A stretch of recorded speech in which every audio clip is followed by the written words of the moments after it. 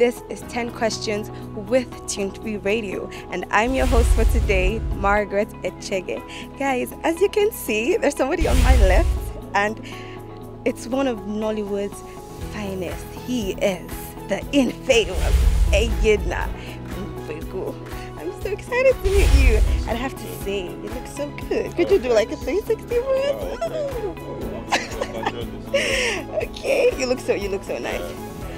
Credit to the designer of the wear at T Apparel, so looks good. yeah, thank you. I'd have to say, guys, the hype, they're not playing though. The hype is deserved by him. Anyway, so is this your first time in Calabar?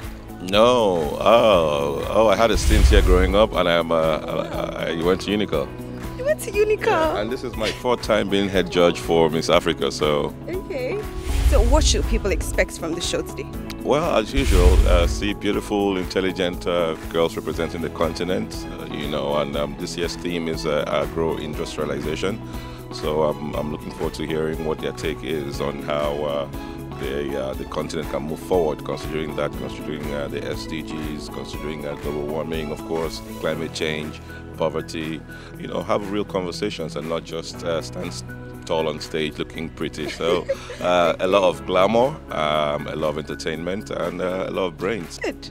So on a rate of like 1 to 10, how excited are you to be here? Well, I'm always excited to be here. Always excited. That's why I always come back when they call me. So first thing I do when I land Calabar is to find the local stuff. Like, only get here between the Afang, the Kakong, and the bushmeat and plantain. So yesterday I opened that show with some grilled seafood platter and bushmeat and plantain. So with all you have said, I'm guessing your favorite thing about Calabar has to be the food. Well, the food always comes first. You can't take that away from Calabar. All right. Yeah. So moving on, we're just going to ask you a few questions. Fun questions, like she said earlier, so let's just get into it. So if you weren't acting, what would you be doing? Well, I would have been a businessman of some sort. I still am, but I would have been a lot more active. Okay. Yeah. Okay, so are you currently in a relationship or married? Oh, yes, I am. Married. Okay, so what's your most embarrassing moment? Not one I can think of right now. On the spot, I can't think of one. But yeah, several embarrassing moments. Yeah. All right. So, what's the first thing you do when you wake up in the morning? Pray. Pray. Mm-hmm. Could you tell us, do you just do short prayers, or you do the whole? No, I do short prayers, but since the prayer channels came up, every now and then I join them, so it extends.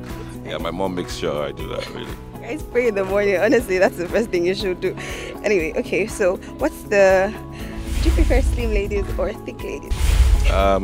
There's a range between slim and thick. Okay. So it goes beyond the body for me. All right. Yeah. Okay, so it's more of character and personality. There's that too. I mean, there's a range of body as well, not just this or that. Okay, we get it. Okay, so currently, what song from your playlist has been on constant replay? What song has been on constant? I haven't done any constant replay of songs lately. What's your favorite song? My favorite song of all time happens to be "Kiss from a Rose" by Seal. Okay. Yeah. Okay, so out of all the movies you've acted, which would you say is your absolute favorite? I don't have an absolute favorite. Okay. Believe it or not, yes. Most projects I do are very close to my heart. They always represent a conversation. So it's just they all come with. Close to your heart, so. Yeah, they're all close to my heart, so it's hard to pick a favorite because I throw myself into all of them, and that's the only reason why I accept them, because I can. Okay, so if you could trade places with any celebrity, who would it be? Anywhere in the world? Yeah, anywhere in the world. If I'm to keep it within the film space, I'll say Dwayne Johnson, The Rock. I mean, okay. So what's the craziest rumor you've heard about yourself? Well, that I'm married to my sister. They don't know she's my sister, but when you look on Google and you talk about when they talk about the girls I've dated, all top 5, all 5 were wrong, and the number 1 that they insisted was my sister. Oh no. Okay, so because you guys are really close. That's very amusing because it kind of comes on the top of my search engine. That's sad. Would you like that? Oh yeah. No, I just find it amusing. Yeah. Okay, so moving forward, like 2023, what should your fans expect from you? First, I'm opening the year with the release of Kings of Joburg Season 2. That's a Netflix original I do in South Africa. So the Season 1 is on Netflix, so the Season 2, it's a Netflix original. It's premiering in December on the 27th. Yeah, in January, sorry, of 2023. So that's how the year starts for me. So I'll be in South Africa for the premiere. Good. So thank you all for watching. Don't forget, this is Tune Flix on Tune3ree Radio. Hello guys, my name is Enyinna Nwigwe and you're watching Tune3ree Radio.